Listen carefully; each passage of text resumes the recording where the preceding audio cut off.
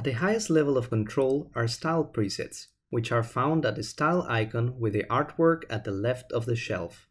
This icon opens the Style Presets UI with a few predefined styles. You can load these anytime by selecting one and hitting the Load button. This will automatically set all the attributes in the Style Configuration node and give you a head start. We will go over each attribute in the Configuration node soon, but before that, just remember that you can save your own presets anytime. The Style presets we just used modify the Style Configuration node, which is the next level of control. The Style Configuration node, selected when clicking the Conf icon with the color palette, contains each global parameter that is applied to the entire rendered image. The attributes in these nodes are separated into 4 groups, which will be explained next. Engine settings contain the attributes directly related to the MNPR engine. Style enables you to change between unique styles currently supported by MNPR. We can switch to another style with just a click of a button.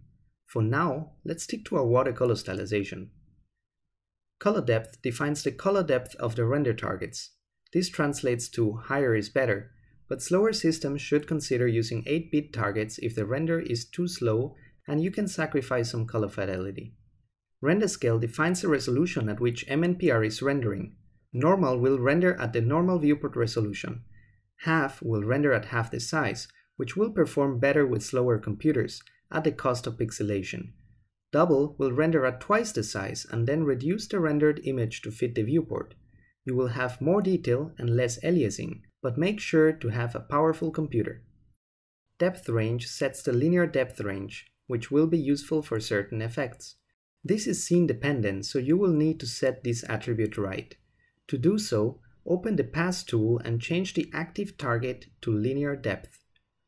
Now you should tweak the low and high depth range so that your entire scene is visible, like in this example. Do remember to set the active target back to the output target to see your stylization again. More on the Pass tool is explained in a later tutorial. Atmospheric tint lets you define a custom atmospheric perspective color, making things at distance tint towards the specified color. This scene has a white atmospheric perspective color, which make things at distance fade to white. However, this can easily be changed to introduce completely different moods. Atmosphere range sets the range at which the atmospheric tint will begin and end, as seen currently on screen. Style attributes contain the attributes of the currently loaded style, in this case watercolor. Pigment density increases the amount of pigment accumulated at the values of the paper, giving the render a more concentrated or darker look. Edge darkening intensity sets the global strength of the edge darkening. Edge darkening width defines the global width for edge darkening. The rest of the attributes modify how some localized effects work, which will become relevant once we apply them in the scene. Let's briefly introduce them. Bleeding radius controls how strong the bleeding effect can be. Bleeding threshold modifies how the bleeding reacts with objects at nearby depths. Dry brush threshold controls how sharp the dry brush application looks. Max gaps overlaps width controls the maximum pixel width considered by the gaps and overlaps effect.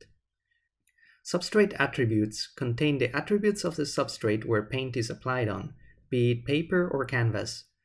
Substrate Textures lets you choose between different MNPR compatible substrate textures. Substrate Color defines the color of the substrate. Substrate Shading lets you design the amount of diffuse shading of the substrate. Substrate Light Direction defines the side where the light is shining from. 0 degrees is from the bottom, 90 degrees is from the left, 180 from the top, and 270 degrees is from the right. Substrate Light Tilt defines the tilt angle of the light in relation to the substrate. 90 degrees is perpendicular to the substrate. Substrate Scale defines the size of the texture. Substrate Update defines the times per second that the texture should update over time. Substrate Roughness controls the overall roughness of the substrate. Substrate Distortion controls the distortion caused by the roughness of the substrate. Post-processing attributes contain simple but useful self-explanatory post-processing filters. These include saturation, brightness, and contrast. This concludes the tutorial on style presets and global controls. These controls represent the highest level of control. As such, they can completely change the way your scene is stylized with just a few clicks. This level of control is excellent for setting an initial style or to quickly switch between styles. Remember, you can always save your global controls as a preset and load them back with any scene, so don't worry about going wild moving things around.